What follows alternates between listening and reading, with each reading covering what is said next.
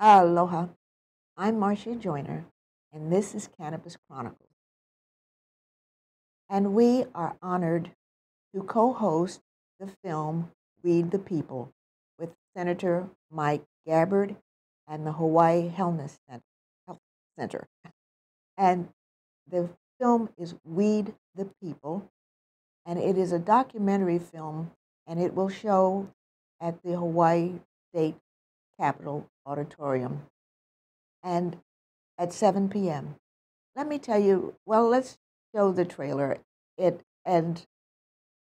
trailer and the movie are a gift to us from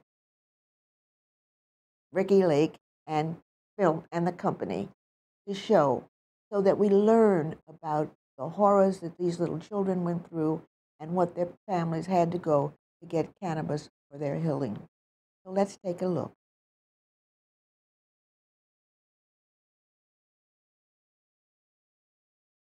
They found over 20 tumors in his chest. They said your daughter will not live to see her second birthday. When your kid's got cancer, the rule book goes out the window, really. I wouldn't feel right if I didn't explore everything that there was. When we found out about Sophie's brain tumor, I had no idea this would be the gift from God to her. Would you let a first or second grader or any child use medical marijuana? It's the same as every other drug. There are chemical compounds in the plant that interact with the cells in our bodies and have certain reactions. The different ways that cannabis and cannabinoids seem to suppress cancer is quite impressive. It's life and death. As a mom myself, I would do it in a heartbeat knowing what I know. The federal government is telling us there's not enough research on cannabis to deschedule it from Schedule 1, and then they're saying you can't do research because it's Schedule 1. In 1937, the American Medical Association told Congress you should not ban this substance because there's things that we are already using this for that we don't have substitutes for. He'd had to have Dilaudid to manage the pain, and that had created an opiate dependency, so they put him onto methadone. Because as it originates from our pharmaceutical industry, it's accepted by society. I started reading about the anti-tumor properties of cannabis oil. It's all about supporting the side effects and helping the chemo to do its job.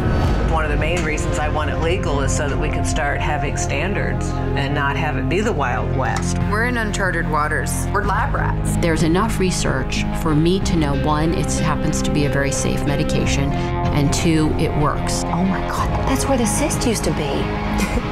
It's working.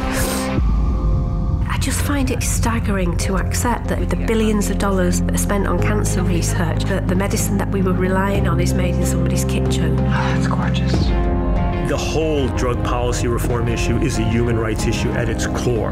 Why, as a society, are we denying people the use of something that I have seen over and over and over again be helpful?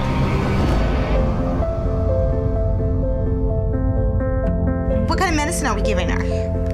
The good kind.